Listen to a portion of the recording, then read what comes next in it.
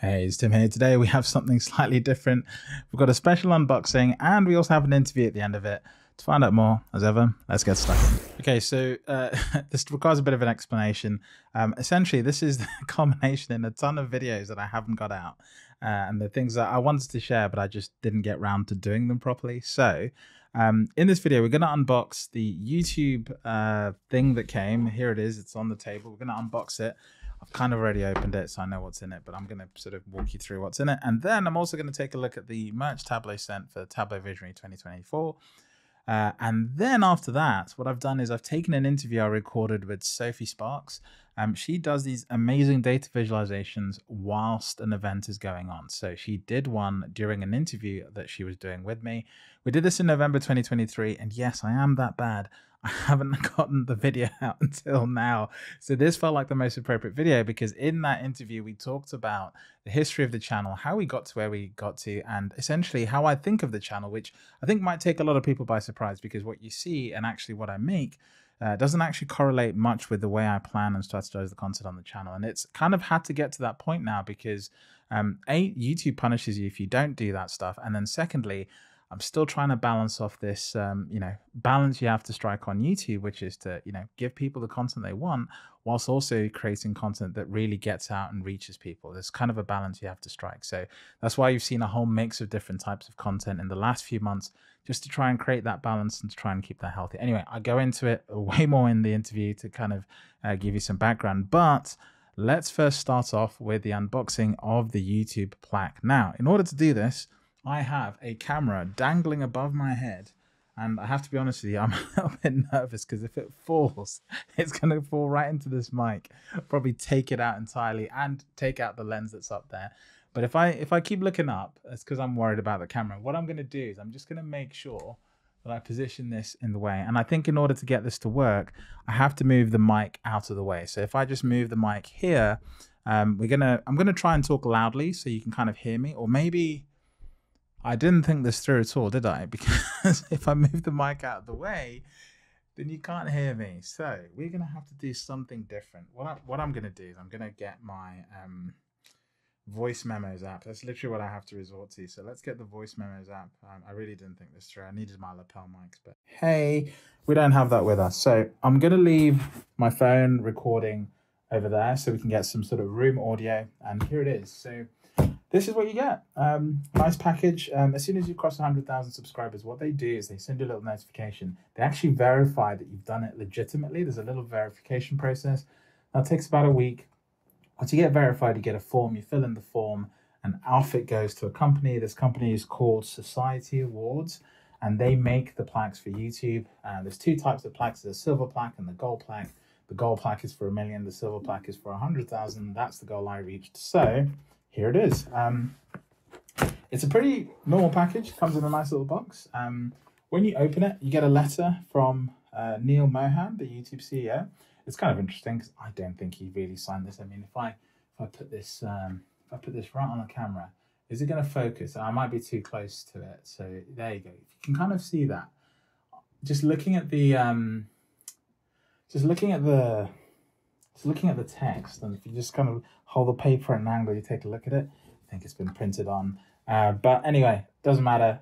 Really nice touch. I'll take a picture of the letter and put it on screen so you can sort of see what it says. But again, it's just nice to have that, and it's a good reminder of kind of where you started. Your first 100, and now your 1,000th, and now your 100,000th. So pretty nice touch, actually, and it's nice to have something like this, I guess. So hey, if Neil has actually signed that, I've just jumped on that and I feel so really bad, but hey, doesn't matter. Anyway, you take some little padding off, you put this up here, you've got the usual stuff. Now, there is something nice and cool about these. Once you get one of these plaques, because some YouTube channels work in teams, there's more than one person working behind the channel, you can actually keep this and get in touch with the company, and as long as you've got the credentials that you use to get this plaque in the first place, you can pay to order more. So this is the first one you get that free, but you can then subsequently request more plaques in the future as well. So that's kind of really nice. I'm going to put my phone in front of me so that it's a little bit easier to record audio. So yeah, here we go. We're going to take this out, and this is it. There we go. And yeah, sort of, it's very shiny. I haven't actually polished this. I just took it off my wall and put it back in the box to show it to you. But yeah, I'll put it up on this camera as well, so it's just easy to see. It's a very shiny award. It's kind of got your name plaqued on it. You actually can't change that. That's the name of your channel that gets printed on there. And you kind of have to make sure that you change the name of your channel like shortly before you get this if you want something else to be on there. That's literally the only thing you can put on there. There are some people who try and make funny YouTube videos with really long names, and there is a character limit actually that stops you getting that. So there's a YouTuber who's done this famously to try and get the longest character on the plaque, and they've gotten multiple ones because they have a pretty big following. So yeah, that's pretty much it. That's the back. Not much more to it. But this is probably made out of like wood, and it's got a metal sort of aluminum casing just to give it that sort of premium feel, but it's pretty light. It's not like a solid chunk of metal. But yeah, so this is pretty cool, and you've probably seen it in the background. So it actually lives over here. If I sort of take my phone with me so you can still hear me, kind of lives over here. So let's see if we can put this on right. No, I can't do that right. There we go. That's it. There we go. That's where it lives. So yeah, that's pretty much it. It's a YouTube award. It's pretty nice. I'm going to keep this other stuff. I think it's good to have. I'll just keep the box. If you're going to move house or something, this is a good way of doing it, and keeping it in something that's important. And so yeah, that's what that is. Now the other thing I'm going to unbox, I'll put this to one side, is some merch from Tableau. Now Tableau sent across the 2024 Visionary merch. Let's see if that's on screen. Yeah, it is. I'll put this over here. Let's just put that over there. I've got to be careful where I put it because I don't want it. It's just going to catch sounds from the table. So this is the, I'll put this to this camera. This is the Visionary stone. It's pretty cool, right? Like, it's nice little color. The previous ones are just behind me over here. You can just see them over there. So we had a green one last time, 2024. This one's got a bit of a purple hue. It's essentially a slice out of a rock. And the shipping label is kind of funny. The shipping label came with the prices of all of these. So I can reliably tell you that these are about $5. So it's kind of a funny little thing. But it means a lot to people who have it. That's the most important thing. It's not what it's worth. It's what it means to the people that have it, right? So that is the YouTube, the Tableau Visionary slab. It did used to be a rock. There used to be something called a Zen Master. We don't use that term anymore, so we use the Tableau Visionary moniker as it is. So that's it. And then the logo pretty much gets ported onto pretty much everything else. So this is a can cooler. I thought it was a coffee cup. So basically, you take out this top thing, you put your can in there, and then you start drinking, and that's pretty much it. You put the can thing back, and then it cools your can of Coke or whatever it is. I don't drink, so that's going to be mostly what it is. This is a little holder for your plaque, so you can put that in there like that, and then put it behind you, as the ones behind me are put. And then the very last thing is a towel. I've got a nice little towel, very nice towel actually. I'll hold this up to screen. Now you can see, very nice, nicely printed. I'm just going to use this as decor really in the background. So I think you might have seen that I put it on my shelf in a previous video. So that's what I'm going to use it for. Very, very nice. I've actually got a few of these kind of towels and scarves from Tableau. It's building quite a collection. And then I've got this massive beach bag. If you're wondering why beach bags and everything to do with surf, well, Tableau conferences in San Diego. You probably can't hear me now. Tableau conferences in San Diego. So that's what this is for, essentially. This is to kind of get all of that stuff. You can turn up to San Diego with lovely merch, and this arrived before heading out. So I think that was the idea. Take this with you, enjoy the summer, enjoy the break. Anyway, that's pretty much it. So all that said, that's all the stuff I wanted to show you. Nothing incredible there. Just some stuff I really should have showed you ages ago, and some stuff that arrived sooner. Next up, we've got the interview with Sophie now. Sophie also made an amazing data visualization that is sort of handcrafted, as it were. So I've put that as a thumbnail of this video, so you've already seen it. And yeah, in this interview, it's about 30 minutes long. She just talks through the history of the channel. And yeah, we go on to talk a bit about what's next, some of the challenges. And it's dated in November 23, but a lot of it's still relevant. So go ahead, check it out, and I'll catch you in the next one. Hi, Tim. Thank you so much for letting me interview you today. No worries. So I can see your, I'm sure everybody, this knows you already, Tableau Tim. I know you because I've also worked with you, so I knew you as Tim before knowing you as Tableau Tim. And in the background, I see your amazing gold jacket there. Yes. So this has been quite a year for you with Tableau Visionary, official name for gold jacket. Exactly that, gold jacket, golden hoodie, Goldie, whatever the people want to call it. But yeah, just a hoodie. Golden jacket wearer. Yeah. I thought it'd be great to catch up, have a chat with you, and learn a little bit more about Tableau, the history of Tableau, Tim, what you're doing now, and what you want to focus on in the future. And while I'm asking you these questions, I'm going to try and draw all of this. So by the end, you'll have a visual representation of everything we talk about. Amazing. Does that sound cool? So sounds perfect. To get started, Tableau, most people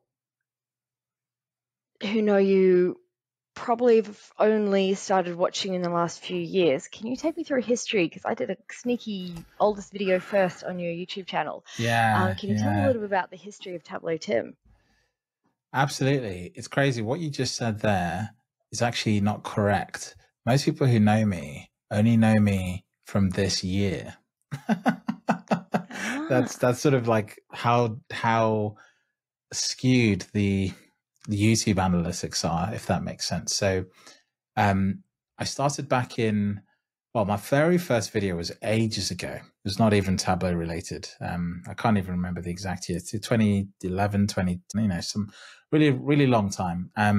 And my first Tableau videos were probably 5 years ago, 6 years ago.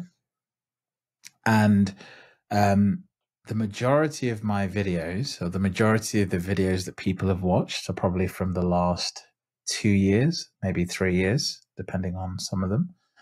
And the majority of my followers and subscribers and the people who watch my channel now daily are from the last year to 8 months. So most of my followership is recent, more recent than probably the length of time that the channel suggests. It's kind of like a really weird, it's a really weird thing. I think YouTube has this sort of compounding effect. So the videos I made 4 years ago, if I got them right, they're still performing well today, and people watch them today as if they've discovered them and I've made them today. So that's sort of the strange dynamic that kind of YouTube plays. So yeah, we're 450 videos in now. So some of those are probably out of date, but the majority of them are hopefully still helping people, and that's sort of the that's sort of the fun thing about it. I can go back and reflect on stuff, and the hard thing now is actually making videos today that perform as well as the old ones, because the old ones have had time to gain a big followership, so YouTube recommends them again and again and again. Whereas I think I make better videos today, but YouTube doesn't recommend them as much because, of course, they are still growing in usage. So there's only one video I made this year that made it into my top 10 of all videos, for context. So that's super hard to do. I mean, that's how algorithms work, but it also, I guess you're putting things in the bank for a few years in the future. Now, these videos that have time, assuming the algorithm keeps on working the same way. That's so, and you said you started the first few ones you did weren't about Tableau. So how did you start the channel if it wasn't, I guess 2010? Was Tableau around in 2010? It was. That would have been like Tableau's 20 years old, but I wasn't anywhere near analytics or even Tableau. The first videos I made, the first one was actually about how to do a drop caps in print design. Do you know what they are? They're kind of the in a book, the very first word is sometimes larger than the rest of the paragraph. Yeah. That is essentially a drop cap. Yeah. And I made a tutorial on how to do that in Adobe InDesign. Adobe InDesign had a course on something which was at the time called lynda.com. And I found it really powerful that I was able to go online, watch a course not as a professional, and get professional skills that I then used later to do magazine design. And so I actually took a subscription to lynda.com like that summer and made a ton of different pieces of content. And that video got 80,000 views over 4 or 5 years. That was crazy at the time, because back then YouTube wasn't even you couldn't make a living off YouTube. But if I'd kept on doing those kind of view counts, I could have had a very different life. But I stopped at one video and I never picked it up again. So it's a shame. And then I made another video about a web CMS system called Django. It's used on lots of big websites. Tableau used it once at least, I think. That was pretty interesting, how to install it and set it up. And then I made a video about Tableau, largely through work, where we were working together. I started doing videos on content layout containers, and then I stopped and started a couple of times. Went to Accenture. I made a few more videos there, stopped again. Time commitment was always difficult, and the production was always the hard thing. And then eventually, in 2019, I think a few things aligned. I finally had the equipment to edit the videos fast and easily and sort of express myself creatively. I had a vision for what I could make videos about in a consistent way that wouldn't sort of get too demanding. And then, I managed to put it all together. So I kind of listed out 20 videos that I was going to make, mostly about new features in Tableau. So I didn't have to think too hard. And then after that, I decided to tackle an explainer on what Tableau is, because those first videos were kind of me just getting comfortable with the process. And then I finally decided, right, I'm going to make this video I've wanted to make, explaining what Tableau is, so that I can send it to my mum and hopefully she'll understand what I do for a living. And that's actually a really good idea. That was a pivotal video, because I had a vision. I had it for a long time. I didn't have the skills. I've written a blog post about how I made it, and I kind of took a week out of work and I learned the skills. I made the video, I edited the video, narrated the video, did a storyboard, did it all on Procreate. I think you're using Procreate right now. So yep, did it in the same app, and time-lapsed it and then exported it to Premiere Pro, and then we made a video. So what year was that in? 2019. So that video was in 2020, but this was 2019 when I planned it all. So 2019 was like would you say it's like the pivotal year that when things went from being like bubbling along to being like full on? Yeah. There's actually a reason, which you might not know, but there's a reason, which is I was supposed to go to a certain city in another country as part of the organization we both worked at. I can't really reveal too much, but you'll know exactly what I mean. And we found out I was going to have my son. So I decided not to go. It's a pretty good reason not to go. And then I was kind of like, well, this is what I was going to do. I needed something new, something I was kind of hoping to really make an impact and helping people learn Tableau. And I was like, okay, let's do this instead. That was it. That's pretty cool. And that's a good, that's really cool. And you said that a little while ago when you were talking about the, Adobe Premiere, and you were saying Linda, people know you as Tableau Tim, but Linda turned into LinkedIn Learning, I believe. It did, 100%, full circle. So I got the idea of making videos from a platform called lynda.com. Lynda.com was the first online learning platform doing videos. It had like 3 instructors doing stuff on Adobe. There's a guy called Terry White who is still, famous for Adobe tutorials today. Another guy called Geek McClelland who did Photoshop and Adobe InDesign tutorials. And so I watched their courses on Adobe, basically. I just went through them all. Obviously got them legally and then got the subscription afterwards because I realized they were hugely valuable. So, and then the crazy thing was that now, just 2 years ago, kind of went full circle because LinkedIn acquired lynda.com. Then Microsoft acquired LinkedIn. That's a separate tangent. And then as part of the acquisition by Microsoft, LinkedIn got this huge remit to completely pivot LinkedIn Learning or lynda.com to be a professional skill-based platform. And so with that sort of big push, LinkedIn reached out to me, having made now videos for a year and a half. So at that time, I think I only had 15,000 subscribers when they reached out to me. So I kind of think it was a huge vote of confidence as well, because 15,000 isn't that much.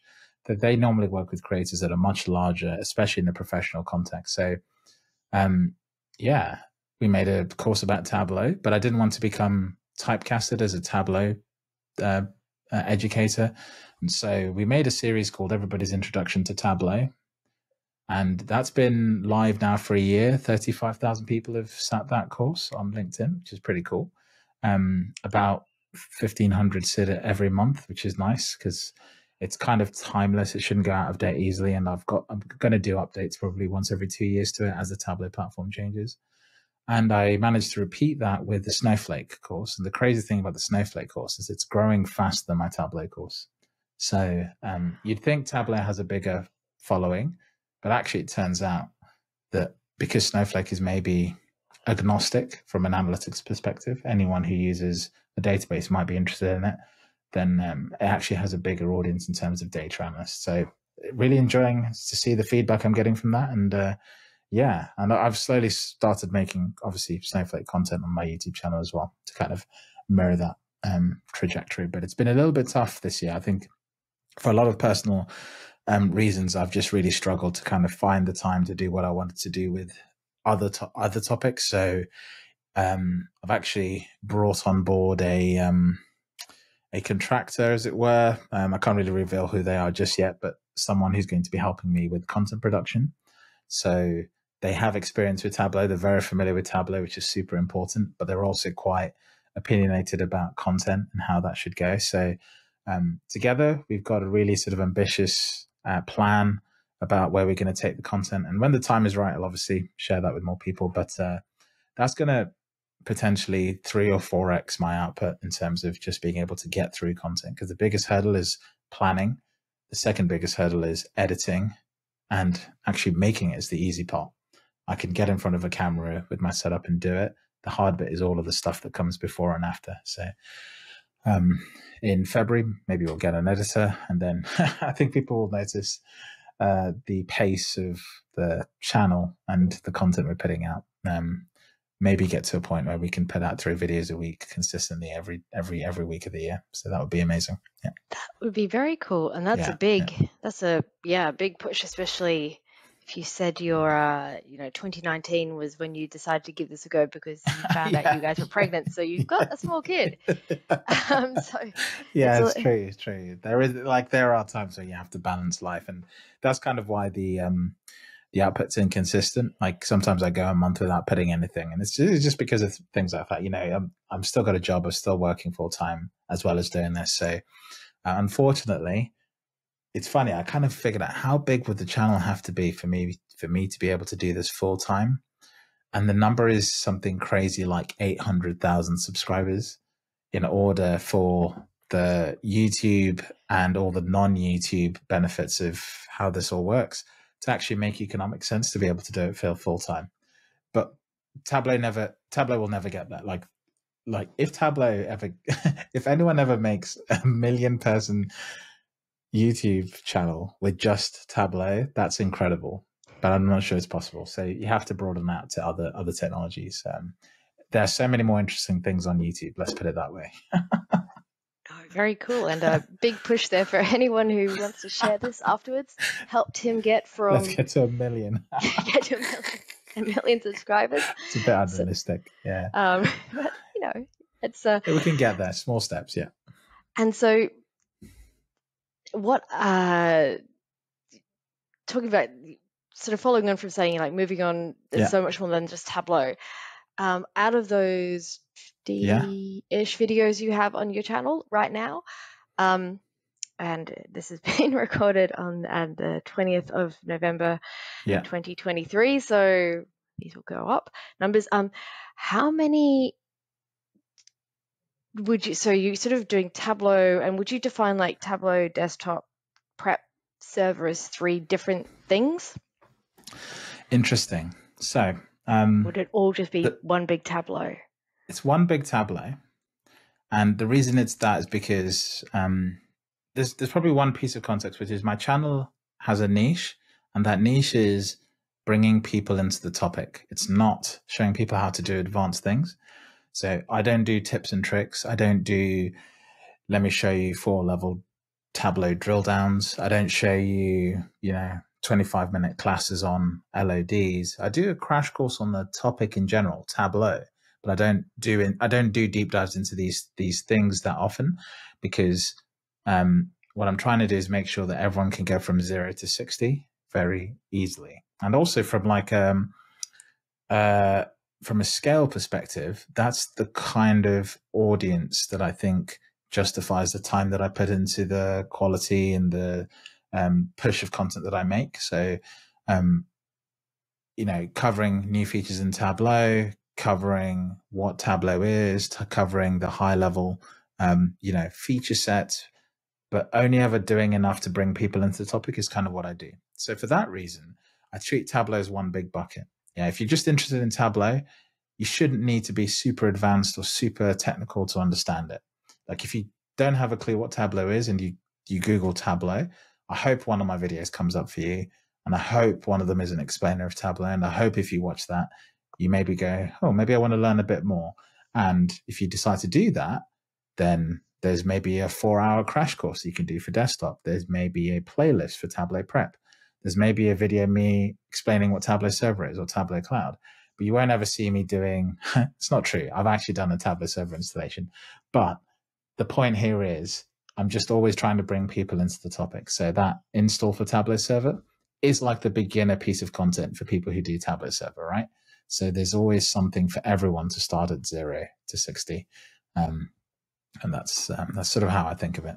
So the majority of the content is Tableau. I'd say probably 30 to 50 videos are not Tableau. There are other technologies that I've covered. So Snowflake, Alteryx, particular, DBT in the future as well. So those are the 4 I'm going to do just because those are the ones I use for work today. And they're the ones I know about. And I think I like to teach from a place of authority and experience. So once I've felt like I've done something for long enough and I can give something back, then yeah, absolutely. We'll make videos about it. And okay, that makes sense. So it's like nearly all Tableau and then some Snowflake, and I might just pull out as a separate one because you have a LinkedIn course. So that's kind of like seems like a pretty strong, and then like some other stuff, including like AI.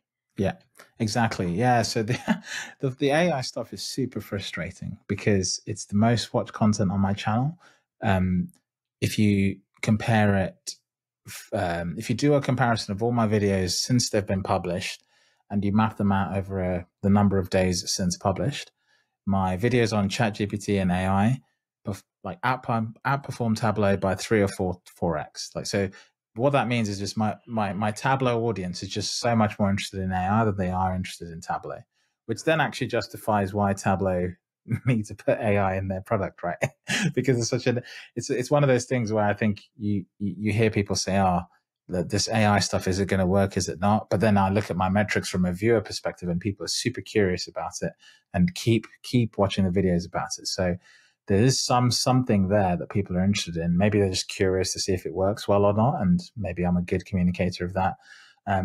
But hey, I've kind of tried to avoid to make too many videos about AI because then the YouTube algorithm will sort of say, okay, Tim, this seems to be what your audience actually enjoys. Can you make more videos about that? And I nearly did fall into that trap by making a separate channel about AI that I decided not to carry on with. And I started to focus on just Tableau and ChatGPT and how it sort of dovetails with Tableau, specifically my content and the product itself. So yeah. Makes a lot of sense. I'm like, oh, should I do 2 bars? I'm thinking about how I can show this, and I was doing bars for each of them, but because Tableau is one whole thing, it's actually like two chunks. So mostly Tableau and then like hardly anything else of anything else. It's weird because I think in the future, what I'm really trying to do is make them all equal, right? Yeah. So, the content you make versus what people know you for the statistics don't always correlate. I have one video about Tableau that has nearly 1 million views. That represents a third of the people who've watched, the third of the views on my entire channel. So if I just took that one video and then all the other videos were about not Tableau, Tableau would still be the biggest chunk on my channel just by virtue of that one video. So if you take that one video out and you just look at the watch time in general, actually you find that the watch time is actually more consistent across them, even though I've made less content about Snowflake and Alteryx and stuff like that. And they're actually quite hard to find on the channel. You have to literally type and look for them. They are there. It's quite hard. There is also a huge body of content that I've recorded that I've not released. It's sitting on the channel waiting to be published. So this is like a dynamic that people maybe don't get a sense of, because in the videos you don't ever see the date that I'm recording really in the window. And it's the only stuff that's date specific is when there's a new release. But every other video where there's no new release, some of those have been sitting in the back end of YouTube for like a month or two. I just haven't got around to kind of finding a window in which I can put it into, or a time where I'm happy with it, or there's an editing issue and I've put it up and I've watched it back and I'm not happy with it, so I don't publish it. And you know, that's sort of a dynamic that happens all the time behind the scenes. But I also make mistakes. I also publish videos with mistakes, and then I wish I didn't put them out, and then I take them down and put them back up again. But yeah, there's always like a changing dynamic. So. No, that makes a lot of sense. And so where are you thinking of going in the future with all of this? Huge plans. So there is a chasm between where I am and where I want to be. And by chasm, I mean there's a huge gap, right? And to cross that gap, there's two approaches. You take the YouTube channel down the sponsorship route. Sponsorship opens up a ton of opportunities, but it also ties you down to commitments and timings that, you know, quite hard to do given I've got other commitments, especially my job. Or you go down another route where you take your channel and you use it as a sort of springboard to do something that actually has the impact that you want to have. So one of the projects I'm working on at the moment is essentially a place where I can give people something that a lot of people have been asking for, which is a tailored course experience. And people might think, oh, of course, Tim's going to monetize this audience. Not quite, actually. It's just about giving people the opportunity to experience the content in a linear way. And I do this already on tableautim.com. But something that people ask for all the time is, okay, I've watched your video. It's great about this topic. But now that I've found your style and I've found your teaching and instruction style, can you give me somewhere where I can go and watch something that's got a high level of polish and it's tidy? My response to that has always been, well, YouTube is that. Like, I actually think my videos are as tidy, if not tidier, than most people's course content. So what they really mean by that is, can you make it easy for me to consume this in bits over time, in a way that I can show someone a certificate to say that I've done this course? And so that's kind of why I approached LinkedIn and I worked with them, because I thought that could give people that sort of hit. But the problem with LinkedIn is that the turnaround to make courses, it's actually quite long. So, you know, to make a course, I launched one in November. We started it in April. So although the courses are an hour, because they have a really tight production system, we have to start in April for a course that comes out in October, if that makes sense. So, you know, compare that to like my YouTube schedule, where if I want to make a video next week, I start it today. and with courses, I think you need a lot more planning. So that's what I'm doing at the moment, setting up the infrastructure to, I'm working with someone to set up the infrastructure to build a website that's going to allow you to do that. And, you know, we're going at it as joint partners, as it were, because they're good at the technical stuff and I'm good at the design and content production side of it. And as part of that, I'm also helping other companies start their online courses as a way of sort of learning that. So what I'm hoping to bring is a tried and tested approach to making online courses that are good, that actually work, but also I am using it myself to make an impact.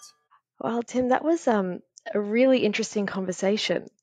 So it's just saying it's like 9:30, and I know we've both got small kids, so we probably both have like things we need to do, like chores and routines, never-ending laundry. Yeah, absolutely. But that sounds like there's a lot happening in the future. So the last sort of question I'd like to ask you is, what do you think is going to, like, what are you looking out for in 2024? Do you reckon you're going to be focusing? So you said before, next year might be bringing on some more people to help you with content production and editing, but you didn't say much about what you're going to focus on in those videos, and where, for people who do watch your videos, maybe what you think would be the best bang for the buck for them. So it's I'm thinking about this a lot because I need to make a decision by January, because although we're planning lots of things, I need to kind of decide where we start and what the approach is. I have 400 and something videos about Tableau. I've never had to, up until now, think about how many of those are now out of date. And if they're out of date, then surely I need to make newer versions of them. And if I need to make newer versions of them, I therefore need to prioritize them while still covering everything that's new and everything that's changing, which it sounds like for the next 3 years, it's going to be a lot about Tableau. Okay. So in a weird way, I think my channel is just getting started when it comes to Tableau as a topic. And I know that sounds ridiculous, but I think in the next 5 years, Tableau will change as much as it has changed over the last 20 years, right? I think that's almost inevitable just because of the moves Salesforce are making. And so if there's ever a time that someone needs to help explain that journey to people, now's the time. And I think, unlike a lot of other channels, I'm always focused on what's new and where Tableau is heading. And I'm in a unique position to capitalize on that and really show people what's going on. So it sounds weird, but I'm actually going to double down on Tableau. But the difference next year is going to be that I'm going to double down on Tableau and make my content more agnostic to other concepts in analytics. So whilst doubling down on Tableau, I'm also going to bring databases into that discussion. I'm also going to bring infrastructure into that discussion. And I'm also going to bring, scripting languages like Python and R in the right places, in the right contexts. But I'm also going to explain general concepts that aren't unique to Tableau. So working with data, transforming data visualization best practice. I'm really going to sort of try and approach all of those always from the perspective of bringing people into the topic and letting them go find the experts once they know enough about it to be able to search and help themselves. So it's a very complicated sort of thing to explain, but the future for me has more Tableau mixed in with more things rather than just being about Tableau, if that makes sense. That does make a lot of sense. Yeah. And I'm really looking forward. I to be honest, haven't really thought about where Tableau is going and what's happening next. So I'm really looking forward to seeing what will come up then. If there's you're the guru for if you want a Tableau update, I shouldn't say this, but I'm totally going to say this. I don't even read Tableau. It's like, what's coming next? I'm just I wait till Tim. I just wait till Tim reviews it because that makes a lot more sense. Fine. Yeah, so, it's an interesting paradigm because I've only just realized this. What you just said, my wife actually told me the other day. She said to me, you do know that for some people, you're the only source of information when it comes to Tableau. And I was like, nah, that's not true because, I make the content and they go off and find their own stuff. And she was like, yeah, but, she can see the analytics, she can see the stuff. But she highlights to me that, 50% of my people that are watching the videos are returning viewers. So they come back to watch something new. They come back to watch the next thing, or they started something, they're coming back to finish. And I don't do anything for that audience. Does that make sense? I don't do anything for someone who's been using Tableau for 3 years. It's to the point I made at the very beginning. I'm about bringing people into the community and letting them find their own stuff. And by definition, I don't do anything for that returning audience other than keep them updated with Tableau. And I think there's a lot more I can do. And I think I can do it in a way that Tableau can't, because Tableau are Tableau. They have a marketing message. They have a message they have to hit, and they've got people to please, investors and owners and stuff like that, and Salesforce to please as well, no doubt. Whereas I can actually be neutral. I can be sort of passionate about the product, but critical about it at the same time, and highlight the issues, highlight the strengths, and highlight the weaknesses. And I think I've sort of hidden behind this wall, just saying, I'm just going to tell you what's new. And, you know, I've been using Tableau long enough to, I think, have an opinion and just be brave to share it. And sometimes it's right, sometimes it's wrong. And I'm open to people sort of critiquing that. And I think that's something that I'm going to start to try and challenge. You know, there's certain features, there's certain ideas, there's certain concepts that would be great if we talked more about in the community. And I'm going to take sort of a bolder move and start talking more about them. And if I'm wrong, I'd love a sea of people to tell me I'm wrong, and let's have that discussion out in public. That's sort of what I'd love to see more of. So I'm going to try and bring it to the community myself and see where it goes. Wow, thank you. This has been fantastic. And we have a finished image, which Amazing. I will send over to you. Looking cool. at the where things have happened along the way, and getting up to the last 3 years, 4 years, 3 years plus this year, where you've over the pivotal year in 2019 and the red line, mostly lots of Tableau, some other stuff, and a few bits of AI. And we're focusing on Tableau with your lapel pin, because I locked it off on the other side of your image there. Nice. But hopefully this will be a nice reminder of everything we talked about. And it's been an absolute pleasure, Tim. Amazing. Thank you very much. Thanks.